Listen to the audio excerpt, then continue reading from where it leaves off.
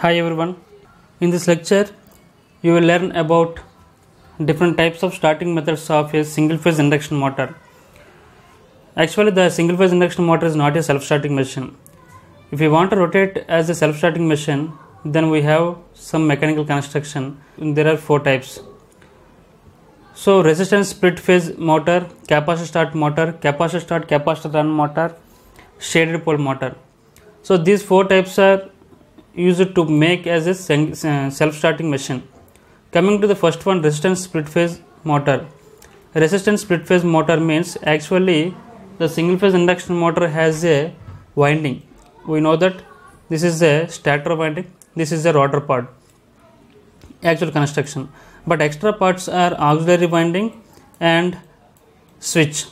I will tell you the purpose of the auxiliary winding and switch. So actually, why it is not self-starting? There is no phase difference between the winding. If you can maintain the phase difference, then it will rotate as a self-starting.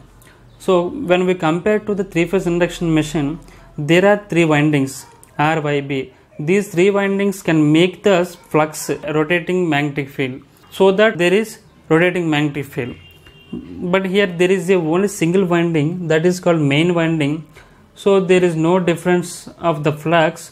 If we can maintain the difference, phase difference of flux, then it can rotate as a self-starting. So I am adding the external reactance, external resistance plus reactance, external winding, that is also called as auxiliary winding, parallel with the main winding with the help of switch. So in the starting purpose, I am using the switch. When the machine is started, the switch will automatically off. So the main points are, we have to maintain 90 degrees electrical angle between the main and auxiliary winding. So there is a single phase supply is given to the machine. The current I will flows to the machine. IM main current is flowing to the main winding. Then main flux will be developed in the main winding. At the same time, when the switch is in closed position, the current, auxiliary current, is also flowing through the auxiliary winding. Auxiliary means temporary winding. So then auxiliary flux will also produced. So these two fluxes will maintain the 90 degrees electrically. Then due to the phase difference, it will rotates automatically. It means the rotor will automatically rotates in the in the either direction. When the machine is started, then switch will automatically switch off or manually in the off position. So it has starting torque of 100 to 200% of full load torque. Starting current is 5 to 7 times of the full load current. So if you observe the graph, dotted line indicates the main winding, and this line is indicated the main and auxiliary winding. So y-axis is torque, x-axis is speed torque graph.